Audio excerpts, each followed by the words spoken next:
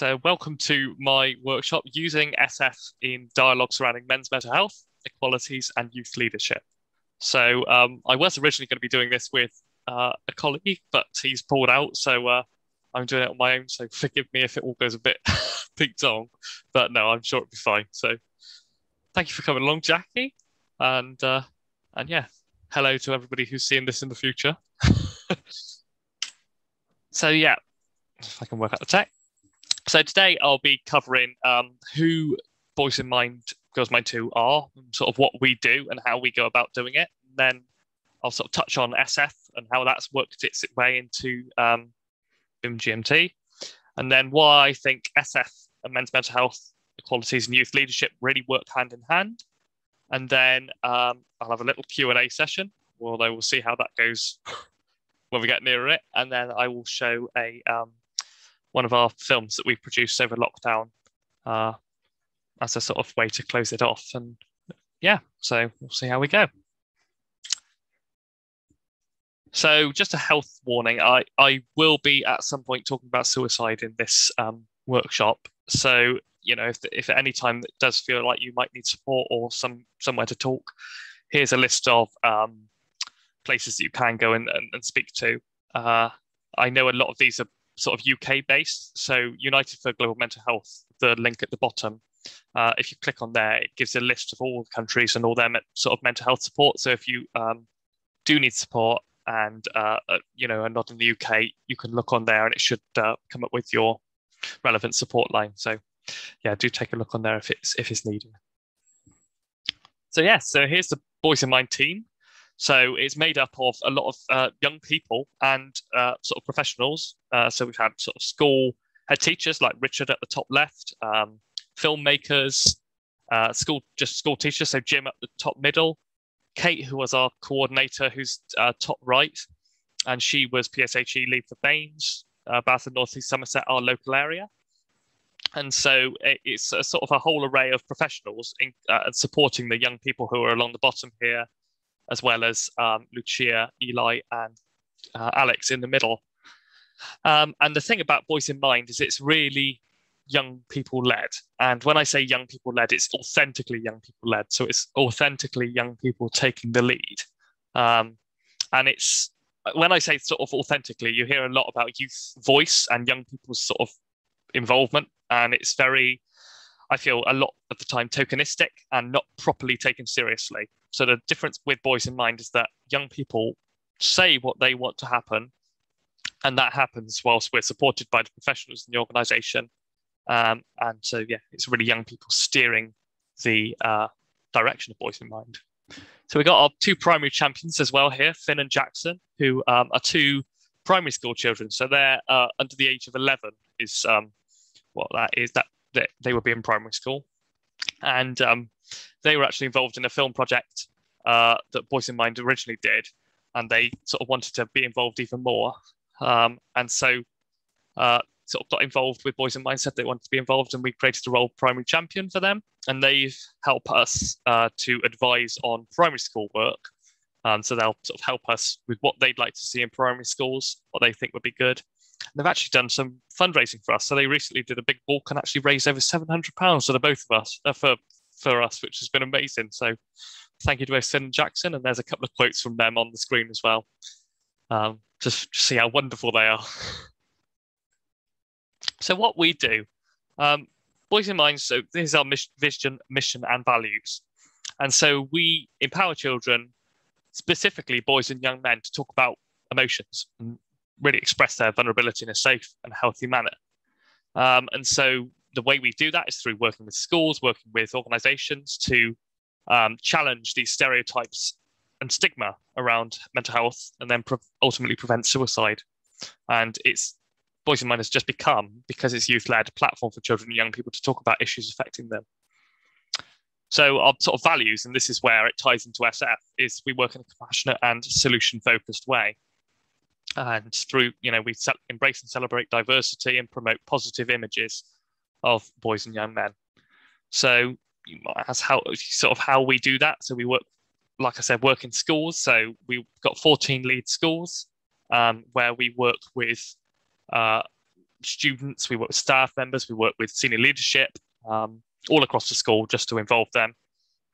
And how we do that. So along the bottom, we've got our film/podcast for one. So film is our sort of primary way of getting involved with people. And I'll sort of go to the next slide and show you some of the films that we've done. And film is one of the, so it's done in a way that might be slightly different to how other people would do it. So we would go into a school to, say if we were doing it in a school, for example, we'd go into a school and say, talk a bit about Boys in Mind. We sort of challenge stereotypes through promoting these resources. See if people were interested. If we got a sort of little group together, we then go in with the camera, with the film equipment, and basically leave them to it.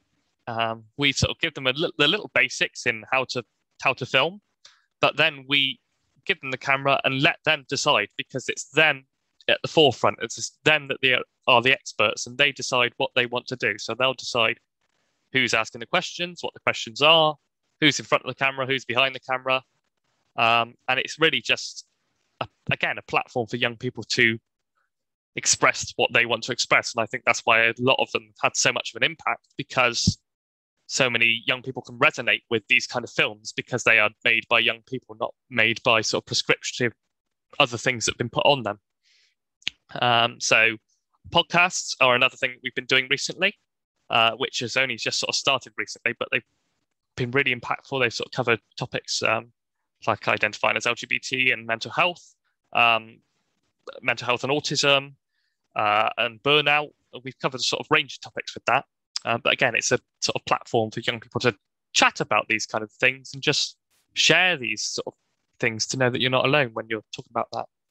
So talking of that, is we also do media appearances, where that might be on local news, local radio, for example. And again, we talk about the resources that we have out there and talk and promote messages to show that you're not alone. So we'll do workshops and webinars as well, which is just like I'm doing now. So a workshop. And I was lucky enough, actually, in my journey, to deliver a keynote speech at the Children and Young People's Mental Health Summit. So that was really huge platform for me to talk about issues affecting me and get it out to a wide area. And it was really impactful because a lot of people hadn't heard it come from a young person before. So I think it's so impactful that we get young people up to these levels so we can really hear what the issues are, rather than making these decisions beforehand. And then the final thing we make, although we do more, is blogs and documents. So blogs, we've got a whole section on our website of personal stories, sort of gaming and mental health, lockdown, how people have coped with lockdown. And then we've produced documents. So this one here I've got the little picture of is a whole school approach, a primary whole school approach document. So that was actually Finn and Jackson, our two primary champions, came together and helped us draw up that document, which was sort of tips and tricks to how to go about developing a whole school approach towards mental health and well-being for a primary school. And so we'll sort of keep that on our website and use it as a resource if people would like to, use that as something that, and you can all find this on our website, www.boysinmind.co.uk. So here's a couple of our films, three films. So Beach and Cliff, a whole school approach to mental health and well-being. So that was actually the school that was talked about in the SFIO plenary earlier on. And we did a film documenting basically how this school had taken steps to, getting a whole school approach to mental health and well-being. One of those parts being a solution-focused section. So do take a look at that. It's about 15 minutes long on our website. Starting a Conversation, the bottom left film, was a fantastic film made by some university students of how you can create and start conversations about mental well-being, mental health in a university setting, and what kind of things you could start a conversation with about that. And then the bottom right one was Elmfield School for Deaf Young People. And that was a great film talking about, again, sort of how they cope with challenges that they go through in life. And it was just such a really impactful and really good film that I highly recommend taking a look at. So that's all on the website again. So SF within Boys in Mind, Girls Mind too. So this is where it then ties back into the SF aspect. So I think SF, as you can hear, because we're putting young people at the forefront and treating the young people as the experts in their own change, and we're really putting them at the forefront. That's why it fits so well with SF, because there's this SF obviously assumption of the person that you're talking to is the expert in their own mind and the expert in their own life. So I think that's sort of why it's sort of slotted into Boys in Mind so perfectly. So how we've weaved it further in. So we've done team training. So Tara Gretton, our resident SF guru, who's a good friend of mine, is of SF Trainers and Solution Revolution, has actually trained up 6 of our team members to be SF qualified. So that's 3 adults and actually 3 young people, including me, who've been trained up in SF to really, again, push for more SF in the organisation and have SF conversations within all that we do around Boys in Mind, Girls Mind too. We bring SF into team meetings. So team meetings are always guided by an SF question. So best hopes for the meeting, or what have you been pleased to notice about your work over the last few months? Those kind of things empower and build on our team members' strengths to really, solidify change and go on towards the future. Resource development, SS used again. So that's sort of film planning meetings. So, for example, my meetings that I'm holding for a film that I'm developing at the moment, that was done by an SF question that I asked. We sort of didn't really know where to go, and I sort of said, well, if this film were to be useful to our target audience, which was young LGBT people, what would we convey? And immediately it was just like, well, the thoughts started coming in, and it was SF that was the tool and the catalyst for this kind of things being put together, I suppose. Supervision and mentoring. So for me, we have just started a new scheme in the organisation where we have the youth advisors, so the young people, being mentored by an adult and being asked SF questions. So this might be, again, what have you been pleased to notice about your work since we've last met? And again, it's a sort of SF script to focus on what's going well, what you're coping with. And then, just it's still a mentoring session. Oh, sorry, I've just got someone enter the waiting room.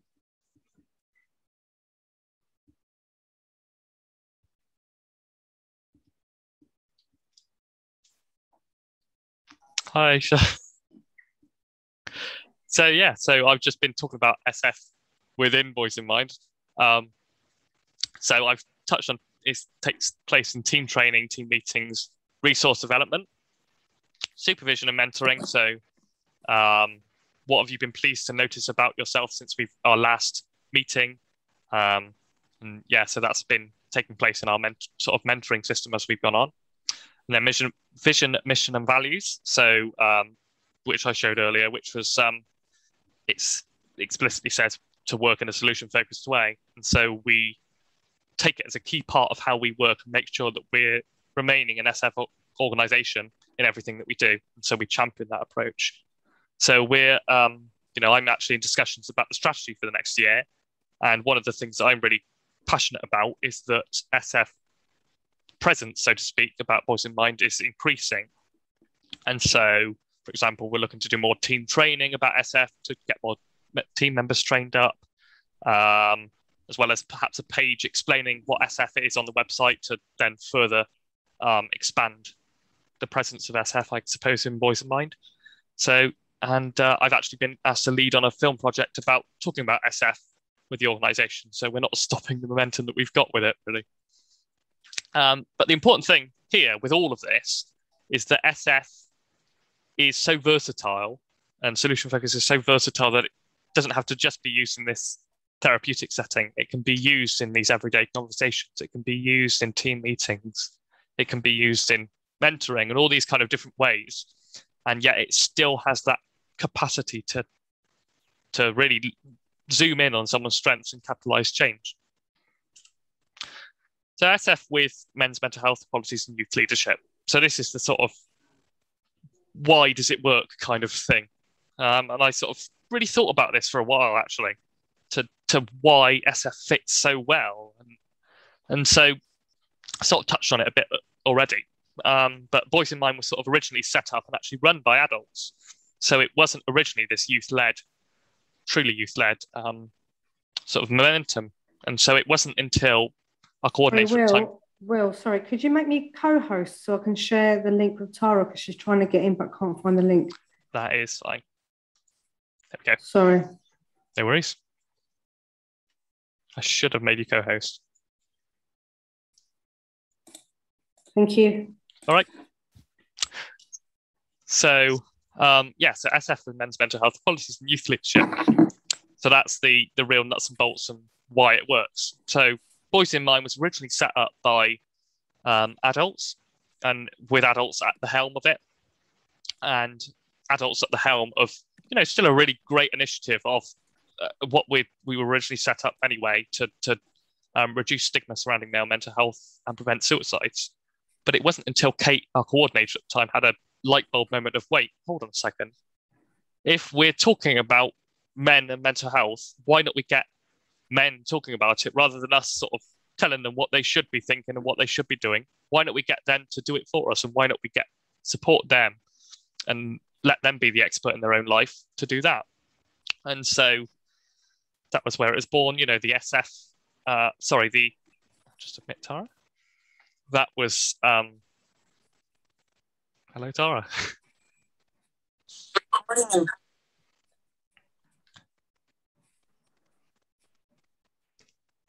Yeah, so that was where it was born, the kind of notion of putting young men at the forefront. And so young men were brought in, and it was Gabe and Alex, actually, two good friends of mine who went to the same school, Beach and Cliff, that school that I mentioned earlier. And they were brought in and sort of invited to talk about change that they would like to see, talk about and be treated as an expert, really. And so by doing that, they didn't necessarily know it at the time, but it was sort of inherently SF because they were being treated as the expert in their own lives, and they were being treated as the people of their own change, so to speak. And so it just sort of, it really worked to cause this change to fighting this stigma. And it was sort of just went on from there, really, when we had the sort of the real experts in the driving seat, I suppose. Going to equalities. So for me, I can talk this is one of the fields of SF I love the most, and I can natter on for days about it. But really, so if I talk about my own experience as a gay man, being sort of asked what your best hopes is not necessarily something you're asked that often. And so for me, when I went in to have mental health support for the first time, I'd lost my mum to cancer sort of half a year beforehand. And I went into the therapy room not really thinking of that, although, the therapist, so to speak, was unaware of that. And I went in and sort of this therapist said to me, Susie Ingram, she said, "Oh, I'm going to try this thing I've been learning. It's called solution-focused approach. Are you okay if I do this?" I said, "Yeah, not a problem. I'm here for support. I don't really care what you use." And the first question she asked me was this question. I can't exactly remember how it was, but it was, "What are your best hopes from today's session?" And I suppose if I'd gone in and perhaps gone for someone who would practice a different approach, they would have perhaps gone straight for the thought that the reason I was there was to do with my situation with grief and support, thoughts around my mum. Whereas my answer to that best hopes question was no, it's to come out as gay. And it's like, whoa, that was like surprising for me to say that. And this best hope question actually stretched to use the words of Mark McCurgo, stretched my world as a client, stretched my world to being able to envision that possibility, which I didn't think was possible. But again, it links back to the solution-focused assumption of the solution might not be associated with the problem. And that was exactly the case for me. And so that's why I think SF works so well supporting me, because it fits sort of with all these different things. But again, the best hope question, allows you to envision a future which you might not have envisioned beforehand. So, you know, to talk a bit wider about equalities, it could be to do with societal change or combating systemic racism, for example, and how we can make steps towards that. And, you know, it can be something that you hadn't thought of before. And this best hopes question enables you to think about it, I suppose. Again, SF being inherently respectful because the client is treated as the expert, is non-judgmental, which was really helpful for me as a questioning young LGBTQ man, because I didn't feel ever judged or treated as lesser because of that. Yeah, so I suppose that's how I could link it in. And actually, Rebecca Auer, who's an SF practitioner in Texas, she's got a book I would highly recommend. I'm not doing a little advert there, but it's using SFBT with the LGBTQ plus community. I'm holding it up, so I should take a picture. Thank you. And yeah, so she is a master of talking about how you can use these subtle word changes to really allow people who feel disempowered and marginalized to really allow them to envision a preferred future that is not bounded by sort of all these kind of things and can really cause a lot of change, a lot of positive, impactful change. So yeah, that was just a slight detour, but that's what I thought. And then my sort of final point is about youth leadership. So sort of my thoughts here, I suppose, SF allowed me as a young person, because actually in the school that I was at, a lot of teachers were trained in SF. They were aware of the notion of genuine listening. And actually in Boys in Mind, they were trained in SF, so they were aware of this notion of genuine listening. And the difference between that was they were listening to understand rather than listening to respond. And they were really there to appreciate what I had to say. And so I felt appreciated and empowered to cause my own change because I was being listened to. And so they put me as a young person at the forefront, and they were listening to me through this genuine listening that we'd learned through SF. And I suppose you could sort of look at asking what our hopes are. When they would ask us what our hopes are, it allowed the organisation to be youth-led because they would genuinely listened to and then acted upon by these sort of professionals in their capacities. And yeah, it was driven by the young people, what we would like to see. And noticing strengths is so empowering. I know we always get, it's something that we don't necessarily think about when we do SF because it's just a part of doing SF, but noticing strengths is so empowering. And you know, for me, I sort of started this journey doing workshops and public speaking and all this kind of stuff when I was at my previous school, and I did a speech talking about my own experiences in mental health. And it was where Kate Murphy spotted me to join Voice in Mind, and she spotted that strength. And she said to me, "You've got a real skill with public speaking." I was a bit like, "Have I? I don't have. You're talking a load of rubbish." And she empowered me by picking up on that strength. And, you know, since then, I've gone on to do so many amazing things and be so lucky to be able to have my voice heard at these, you know, wonderful things like this keynote speech at Children and Young People's Mental Health Summit, all these kind of things that I've got just because that strength was noticed by someone, and that strength was appreciated by someone. So, so I suppose my little challenge thinking about all of this, which I always say whenever I got the chance, is treat a young person as an expert and allow them to take the lead. And when you genuinely listen out for what their strengths are, as well as what their best hopes are, what do you notice? So that's a little thought to take into whatever you want, you know, whatever you want to take that into. So yeah, so that's sort of a bit about Voice in Mind, a bit about how SF fits in. And I just sort of was going to then pass to a little Q&A session about my work. So yeah, if anybody has any thoughts or queries about that, far away. Will, can I jump in? Oh, I was going to jump in. Oh, go on, Tara. Let's not argue over Will. Go on. Yeah, I just think it's really, really interesting, you know, obviously to hear it from, obviously I've heard you speak and done lots of things with you, but actually sort of to hear it like this from your perspective, very much that, you know, this is led and put together by you.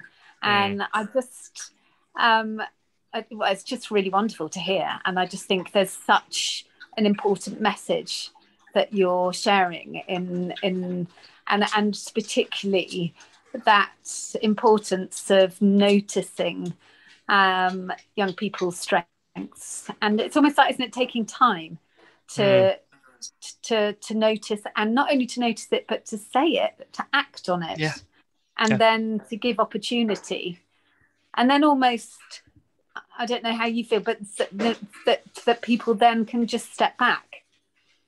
You know, that you can just let young people, by noticing, amplifying their strengths, you know, yes, creating some opportunities, but then actually you can just step back and leave them to it, which I think is pretty SF as well.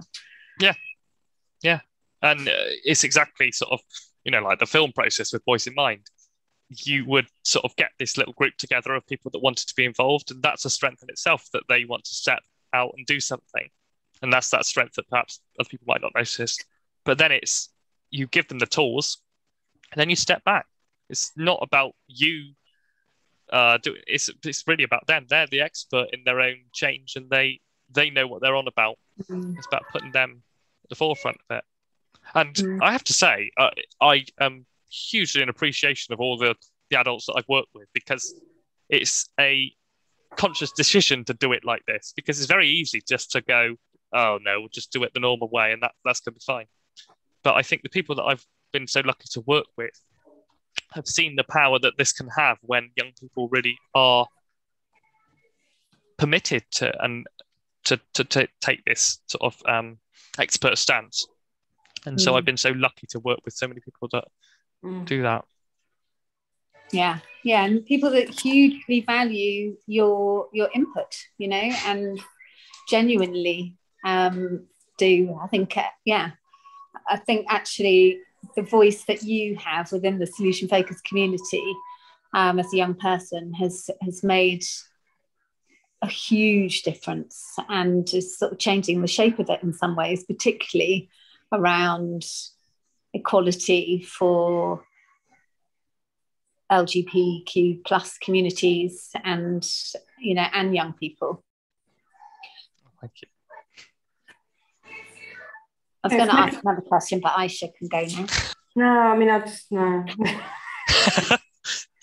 You know how much you inspire me, and it's not actually because of the knowledge you have, although you have quite a lot of knowledge. It's your passion for it that really, really stands out for me, and your openness to learn, to adapt, to listen, to inspire, and I don't think you actually realise how much you're actually teaching us by having these conversations. And every time I've spoken to you, even if it's for 2 minutes, going, Will, on the phone, you're always so calm and collective, and it's going to be all right. So I can just imagine the difference that you are making when you are public speaking and when you are talking with your peers and everybody else around you, that whether you realize it or not, the aura about you is, you can't, it's quite addictive. Bless you. And you're a lovely person to have around when you've had a really difficult day with difficult clients, and you just call Will. And I just think, I used to call Tara, but then you came into my life, Will.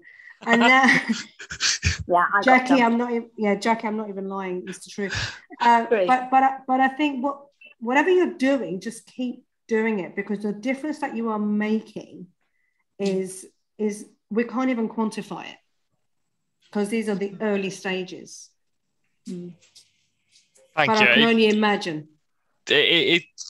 Every time you say it, it means so much to me, and I can't put it into words, because I value, this is the thing, I don't know what, I value everybody else's input so much that it doesn't feel like my, I don't know, I value everybody else's input so much, and to hear that back is like, you know, you're doing it right kind of thing. And so it's really powerful to me to hear that. But I suppose I've often wondered why, because for me, it just sort of feels like I'm just sort of saying what is what, you know, I'm just sort of saying what I feel. And I often wonder why it is so impactful. And I think it kind of goes back to, I was lucky enough to be supported in SF. And it's the only approach that I know. And I was lucky enough that those kind of SF mantras, I suppose, or thoughts of and reflections on my own strength and validations and all these kind of things come back to me when I'm, you know, having problems, or I'm having times when I'm low. And so I'm secure enough in myself, and I am, I suppose, confident enough in my own ability and confident enough in my own identity and all these kind of things, because I was supported by SF. And that's why I sort of want to toot the horn of SF at every opportunity I can do, because I think the power that could have for so many young people, if it's really authentically that sounds a bit dodgy, offered into schools and all these kind of things. How frustrating is it for you knowing how well it works and the impact that it's had on you and your friends, that other schools haven't been open to being more SF? I remember actually when we did our FBS chat, I was a bit like, I sort of joked, I think, if it's not working, you might as well just try another thing. It's a very nonchalant kind of comment. But I suppose I can appreciate it, because they haven't, not a fault of them, they haven't, and you don't necessarily appreciate the power that it can have because they haven't experienced it.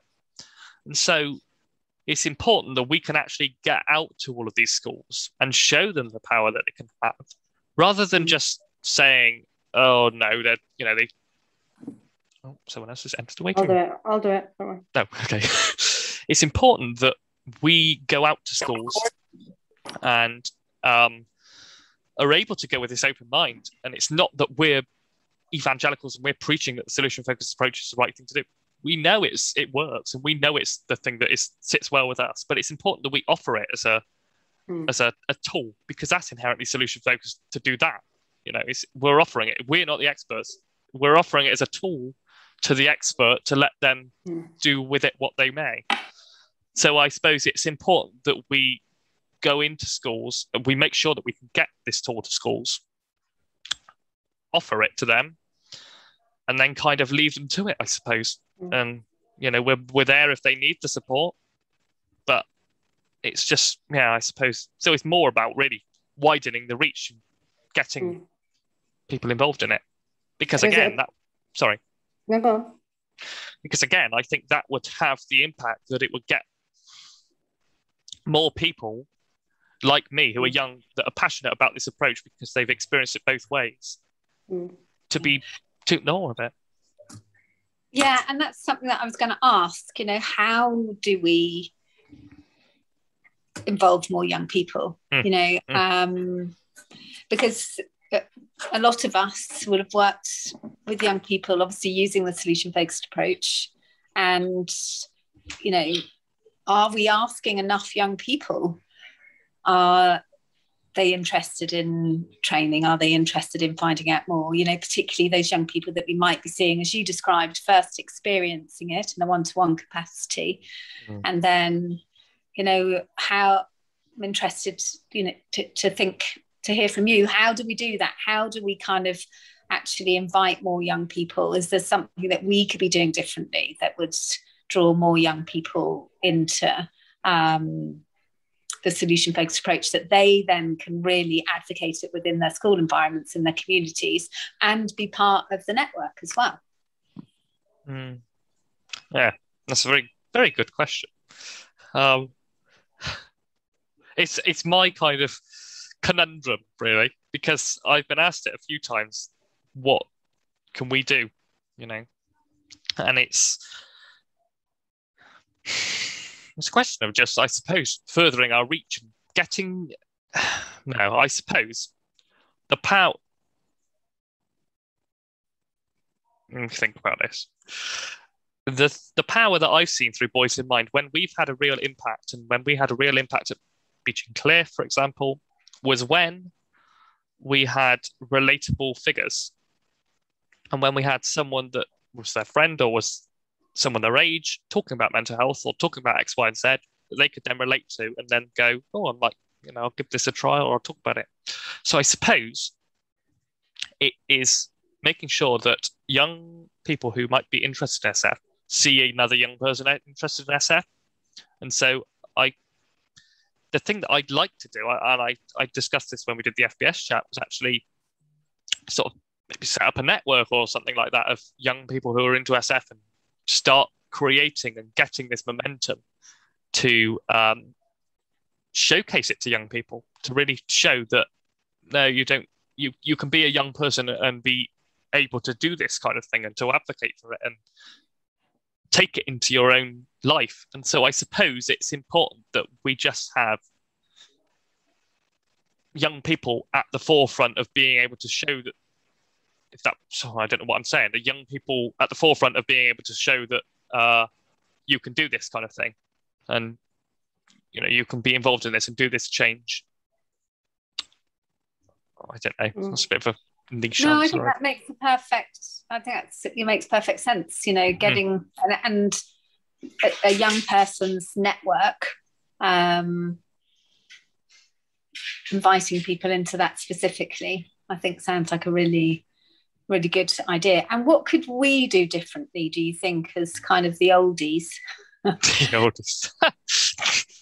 I'm talking about myself, Aisha. What could we do differently, do you think? You can't call yourself an oldie, Tara, because you're not that much older than I am. I was going to say none of... What do you mean you were going to say? Sorry, Karen. What could we do differently that would enable that to happen, do you think? I think it's been so incredibly useful that, the people I've worked with have put me to the forefront and always mentioned about youth leadership and always championed that. I guess...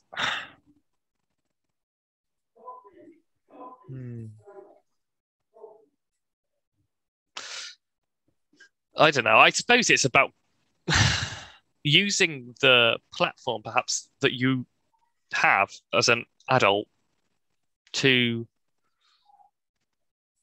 and I'm saying this as it's been happening already in this kind of continuing manner.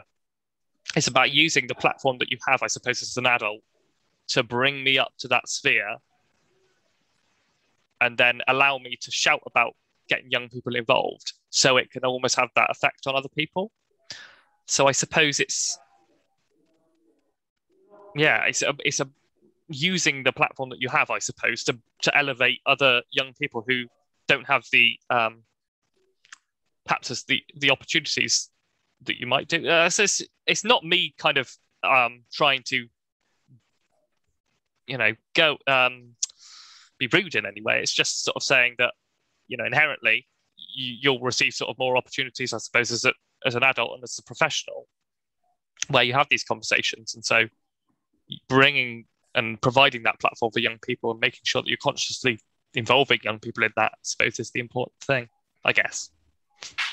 I'm seeing an FBS sort of kind of something that, maybe be a really good platform for that I'd love to be a part of.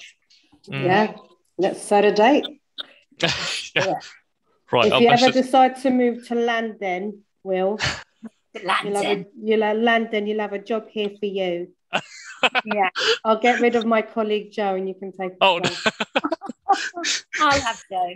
Send Joe down here. Yeah. So I don't know. I really like I'm looking to set myself up as self-employed and all this kind of stuff at the moment. But whether I do, whether I perhaps set myself up with a wider goal, with that kind of goal in mind, with the goal of getting more young people into SF and really doing it like that, I don't know. Food for the thought. Food for the thought. Food for thought. Really. Maybe writing a book that they can read in schools. Just saying. Just throwing that one out there. Just throwing that one out there again. You've said this, and I said, yeah, that's a good idea. Didn't do it. I can't see your notebook coming out though. Right, where the blimmin' else my notebook? Oh, that's a sheet of paper. Yeah, I've written that down now. There we go. It's just written down. It's got to happen. That's the rule. Jackie Jackie said so. I didn't say it. Jackie said it. Jackie and I are on the same page.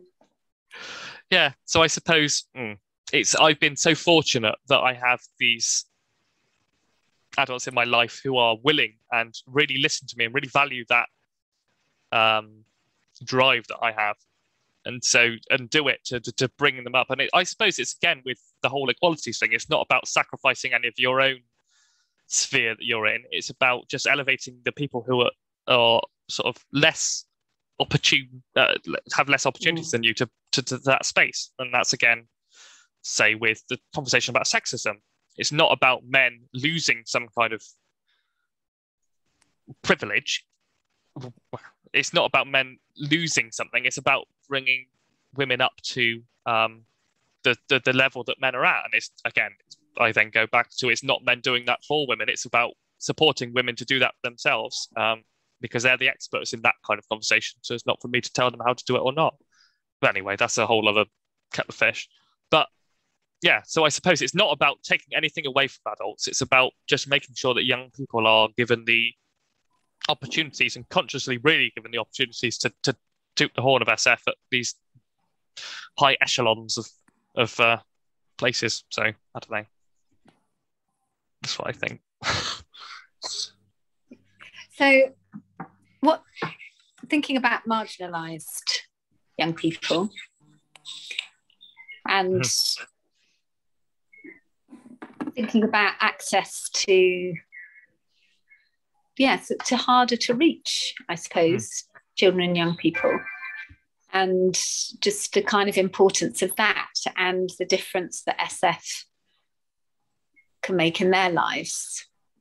I'm just interested to know kind of your thoughts on that. And I don't know, I'm kind of seeing this network as being something that could be far-reaching in that sense. What are your thoughts? I think on the wider conversation of accessing hard-to-reach people, and Aisha's an absolute expert at this, but social media is the key to that.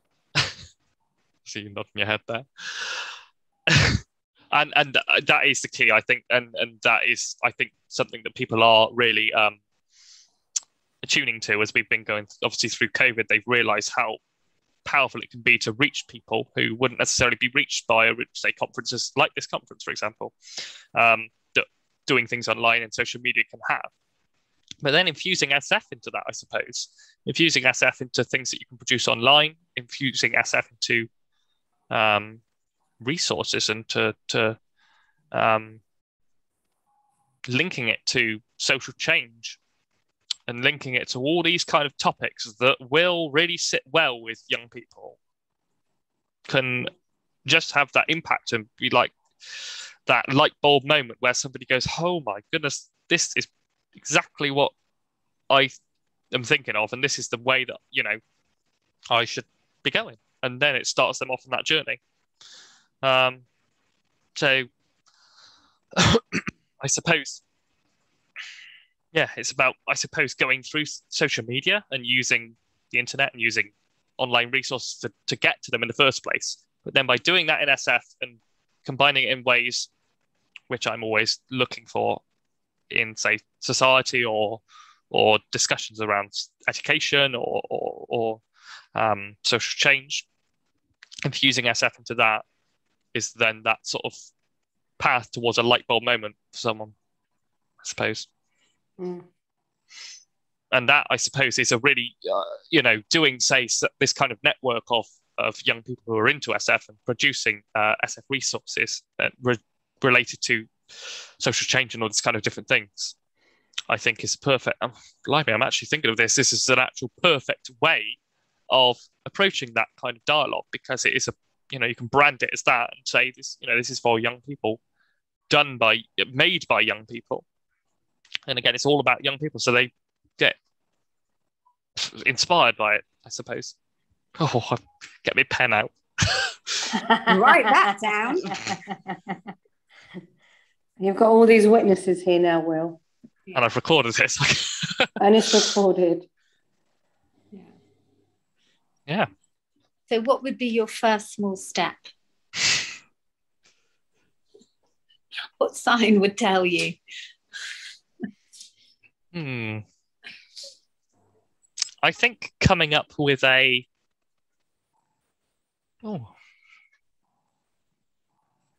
don't know, really, actually. I've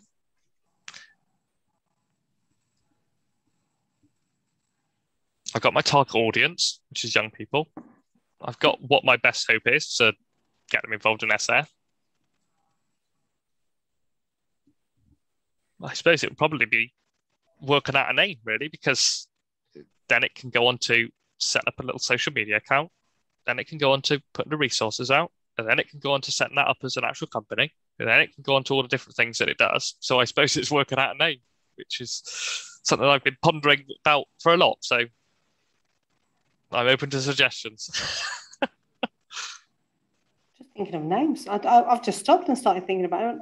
The first thought that came to my head, which is not good, by the way, is Will Effect. Oh, that's interesting. Will Effect. Will Effect. You got Will I Am. The Will Effect. The Will Effect. You're welcome. Tooting my own horn, I have to say. But Jackie said yes. If Jackie said yes, then we're done. The Will Effect. Right, I'll write it down. What do you mean? No, it is the Will Effect. That's it. This is it. Set up the company now.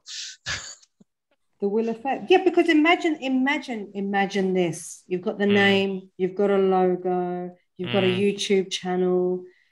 You're going into transition groups at school, in schools. You're kind of motivational speaking for GCSE years, talking about mental health, blah, blah, blah, blah, blah.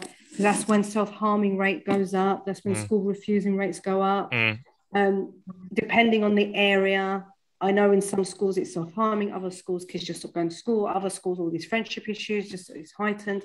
But just that motivational speaking and some one-to-ones can make a huge difference. And we are Zoomaholics. You don't even need to have to travel anymore. You can just be on a screen. It's the Will Effect. Cool, that's good. That's good. Get TM. Thank you, Jackie. Thank you very much. I'll count you in as my little advisor. Yeah. And Will, from our perspective, this is our hope, for... Yes. It's, it is...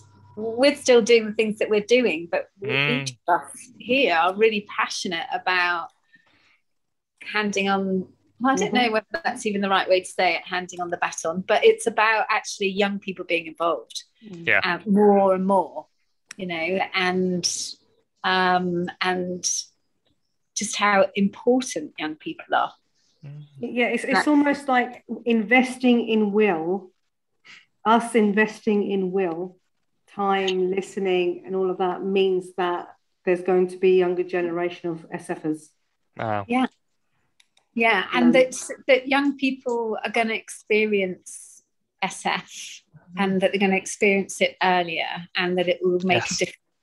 And that also goes with the breath work as well, about the power and the simplicity of the power of your breath and the power of SF and, and actually whether young people want to use it or not, it's their choice. But it's actually having that there as a possibility, being invited to consider something, better to know than to not know, and to and obviously we feel particularly passionately about the difference that it can make in people's lives. Amazing. Well, I hate to cut it ever so slightly short because I know we could probably talk on for days, but I've just got the little film to show you just before we end. So I'll just move on if that's okay with everybody. So this next film is it of me and Tara? Is it of me and Tara? It's not. I hope so. So this next film is actually dedicated to Lewis, who was a young man in Northern Ireland who sadly took his own life during lockdown. And his family and friends raised £10,000 for Boys in Mind, which has gone to producing this next film and actually sort of producing a lot of webinars that we have been doing. So, real huge thanks to Lewis's family and friends for really funding this important work. And it's been so, eye-opening, and it reminds me why I do the work that I do, really. So, this next film's called A Message to Young Men.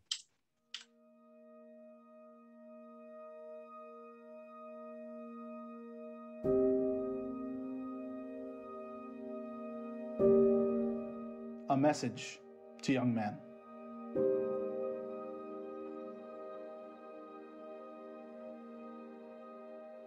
Strength comes in so many forms: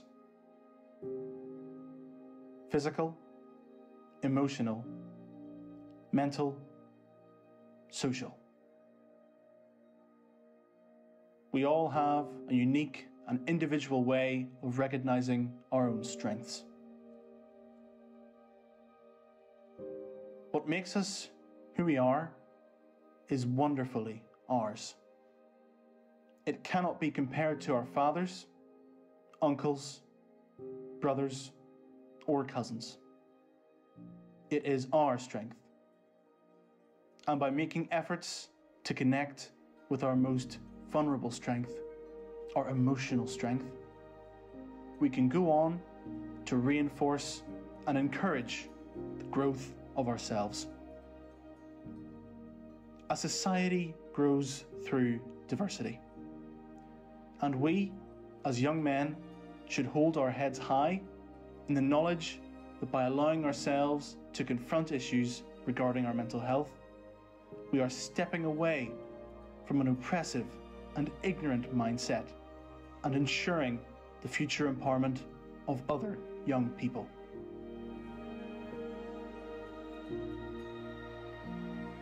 We make these attitude changes not only for ourselves, but to benefit everybody in society.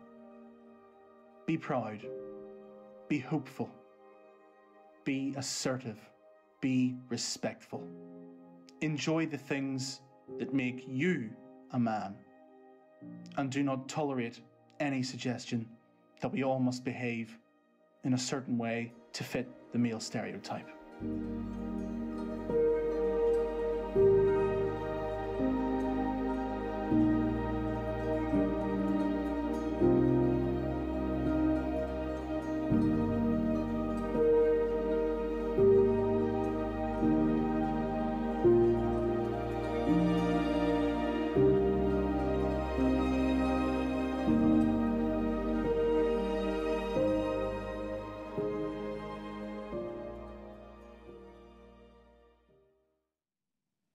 All right, so that was A Message to Young Men, and it's always a really impactful film, I think, when I see that one, and it reminds me why I do what I do, and really just goes to the heart of why I do what I do. So thank you to Henry, actually, who was our youth advisor, who wrote those words, and then to Carrington, our youth advisor from Northern Ireland, who was actually a friend of Lewis, who read those words out. So yes. Will, do you have a link to that video?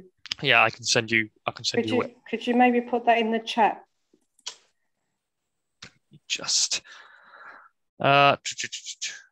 see. It's on our website, I know, but whether I copy a link. Yeah, but that means I've got to go to the website. I don't have the link. I'll have to I get stop others to read books and summarize for me. I mean, come on. I don't have a link off the top of my thing because I can't escape this. But I'll send one. Email it to us. Yeah, I'll send you. Yeah. Yes, but thank you all for coming to my little workshop, talking about the work that I do with Boys in Mind and a bit more widely what my sort of hopes are for the future. Yeah, and you can sort of check out some more of our work with Boys in Mind at boysinmind.co.uk, as you can see on here. Check out our social media pages down at the bottom here, Boys in Mind. And then we are actually quite a modestly funded organisation. So if, anything you can spare, we have got our Just Giving page up here, Just Giving campaign for Boys in Mind. And anything will really help towards sort of future film projects and the strategy with this youth-led organisation. So other than that, enjoy the rest of the conference. And yeah, thank you for coming along.